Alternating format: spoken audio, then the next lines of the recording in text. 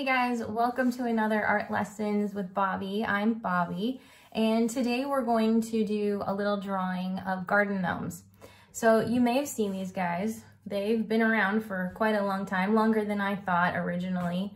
They hang out in your gardens and they're supposed to bring magical, magic to your garden and make it grow. That's what I'm hoping for anyway. So it turns out these things have been around since ancient times.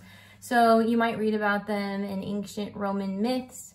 They actually only began to be popular though around the 1800s.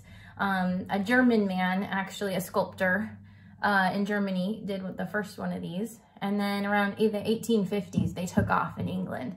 So I started doing these gnomes when my friend Christy asked me to do some little paintings for her business.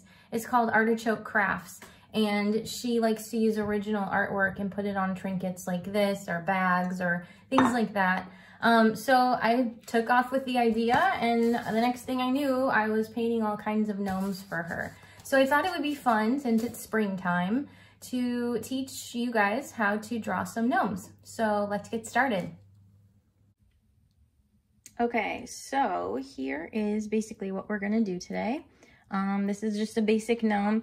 You can see how we can just start real simple, and then as you figure this out, then you can start adding stuff. Like, you know, this one has a shorter beard, and you can see more of the body, and I added some details later on. And obviously this is not a normal hat, it's a beehive, and you can change the hat. I have one where you add flowers to the hat, and then of course I did this whole Harry Potter series for my friend Christy's mug for Artichoke Crafts. That's where she sells these things. Anyway, we're gonna start basic. Don't get frustrated because you want to go crazy and do the really cool one. Learn how to do this, and then I promise the next thing you know, you're going to be drawing all kinds of different characters. So in order to get started, we're just going to need a normal piece of paper. That's a great thing about this, is you could do this on anything. So what I like to do is find the middle. Some of you are probably really good at just knowing, oh, that's where the middle is. So the middle is basically where the nose goes. The nose is right in the center of the gnome's body.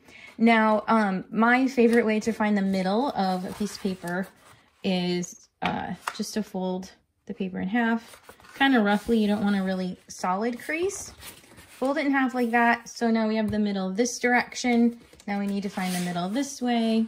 This is how I do this with my students a lot of times. And you just kind of gently press, and then the next thing you know, oh, boom, look, there's the middle. This also is going to help you because we're going to draw a circle. The second step is to draw a circle for the nose. Now, one of the things that I had to figure out when I was learning how to draw these gnomes is how big should the nose be? I don't know. Well, that's just completely up to you, because gnomes are similar to people, where some of us have bigger noses than others. So that's going to make your gnome different from the rest. So what I like to tell my students is just to make their nose about 3 fingers wide. And you can kind of make like reference marks for your fingers if you put your fingers on the paper like this.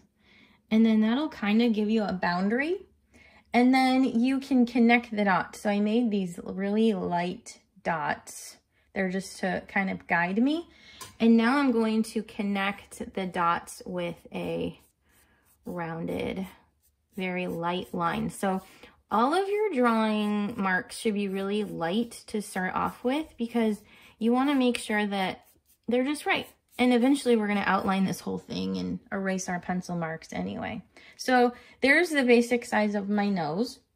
Now the next step is going to be to draw the edge of the hat. So we're going to want our hat to come out from about the middle of the nose. And we want to leave plenty of room on the side over here, because the arms are going to have to come out.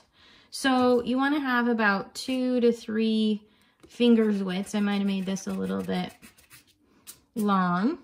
So make sure that when you draw this line, it's right on the fold, and leave a little bit of room over here, because our arm, I'll show you, is going to have to swing out right here. So then I'm gonna come out from this side, leaving room over here. And the next step after drawing the bottom of the hat is to create this pointy kind of hat. So I would just encourage you to draw a normal hat if this is the first time you're doing this. As you get better, you can turn it into other things. So just the normal hat is a triangular shape. So I'm just gonna reference, I know that the top's gonna have to be at the top there.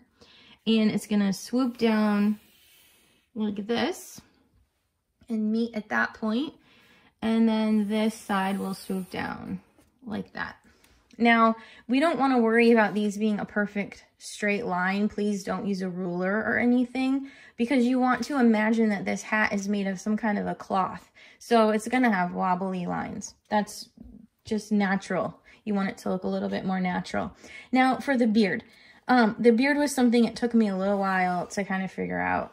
You can have a short beard, but then you're going to have to draw the belly and the arms and all that stuff. If you're just starting off, it's really kind of a nice cheat to make the beard big and just imagine it covering the whole body of the gnome. So that's what I'm going to have you guys do now, just because I'm not there to help you draw the rest of it. So the beard should kind of be a little bit wide. It should look like it's coming out from under the hat. Do you see how I move that line in a little bit? If your beard comes out like this from this side of the hat, it's gonna look like the beard is overlapping the hat, and that wouldn't look natural. You want it to look like the beard is kind of snugged down over, or the hat's snugged down over like this little project. So the hat's gonna go over and then the beard's gonna come out. So we're going to now, after we do the beard, notice how it comes down to a point here and we have room for the feet. If your beard goes all the way down to the bottom, then you won't really have room for your feet and your legs. So kind of work with this. I like to use a pencil so I can erase if I mess up or something. Now, the legs. So for the legs, if you make your legs really narrow like this, it's gonna appear that your gnome has this really slender little body under here, which that might be what you want. If your legs are super wide like this, it's gonna look like you have a really wide gnome. So I like just a medium-sized gnome, so I'm gonna make my legs come out like this. Now, you're gonna have your legs come down. You can have your legs go longer than the beard, shorter than the beard. It's totally up to you. So we're gonna have our legs come down. Now, see how they kind of swoop out like this? So the wider part of a body is up here, and then the pants are gonna get a little bit wider here because they're gonna be kind of like big baggy pants, like this. Now, we're not gonna close the bottom of the pants because we have to put shoes on next. So I just like to swoop the legs out like this. It gives it a little character also. So the next thing after the legs are the feet.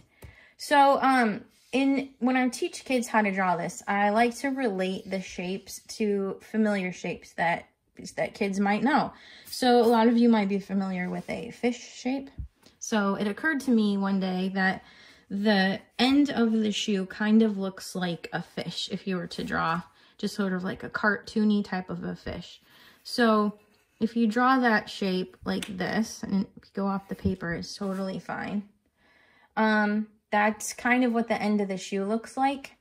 And the other thing I realized that if you don't make these two shoes exactly the same size, it's okay. These gnomes are kind of like bums, right? And also, if one shoe is bigger than the other, maybe one shoe is looking closer to you. Maybe one shoe is turned in a different direction. So don't worry and fret about making the shoes exactly the same. You might want to, you know, look at them and try and see how it goes, but I wouldn't worry too much about it. So there's one of my shoes there. Now we need to make the heel of the shoe. So we're going to draw a line between, and we're going to, it's kind of like the letter L right here. So there's one heel, and then we're going to just do a backwards L, straight down that same line and over. And then we just need to connect the heel to the shoe like that. And there's your shoes. Now, the other thing is that we want these pants to be rolled up. I like to make it, just give it a little bit of detail. And so all you have to do that is just draw this sort of rectangular shape right here. Right on top of the shoes. And that's going to make it look like the jeans are rolled up a little bit. Okay, so now we're going to do the arm. And the arm is going to come out from right around where the beard is. Now, this gnome is going to be carrying some flowers. And so one hand will have the flowers, and I thought it would just be nice and easy to tuck the other arm behind the gnome. And so we're going to swoop this arm out and around like that. Kind of like, if you turn it this way, you could see it kind of looks like a sunset coming up over the side of his body. So it's just a little half circle coming out and around. And you want to kind of think about it, if these are his shoulders, his arm would be coming out there, and then your arm kind of ends around your hips. So that's where it's ending on him too. So after you do the arm, it was super easy. The next thing you're going to do is the, it's like a fist. We're going to make him hold the flowers. So what you're going to do is make little, right across from where the hand would be, go straight across from here. We're going to make these oval shapes. These are going to be the little fingers. It's going to be a little bit cartoony, so I'm only going to do 3 fingers. If you're more of a realist, go ahead, make 4. It doesn't matter. And so this is the hand. Kind of imagine it going like that. We're not even going to worry about doing the thumb. It's just to keep it easy. So after you get those 3 fingers on there, you're going to draw the stems for the flowers. So we want this hand to cover up. So if you look at me holding my pencil, it's going to be like this, right? You can't see that part of the pencil. So we're going to draw the stems just coming up and down. So there's 1 flower.